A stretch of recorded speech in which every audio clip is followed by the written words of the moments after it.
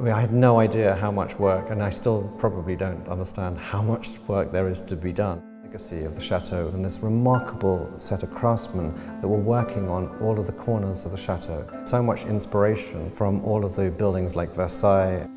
You can start looking at some of these styles. It's a kind of a wonderful throwback to the kind of 1780s, but it's a new interpretation of this. We want to use as many original French craftsmen as possible. It would be incredibly exciting to be able to see if the ateliers are still going and still producing this kind of work, and if they have the designs that they were commissioned to make for here. The ormolu staircase, the fireplaces, the ceiling work and designs, the hand-blocked wallpapers. It's just taking every single step gently at a time, one room after another.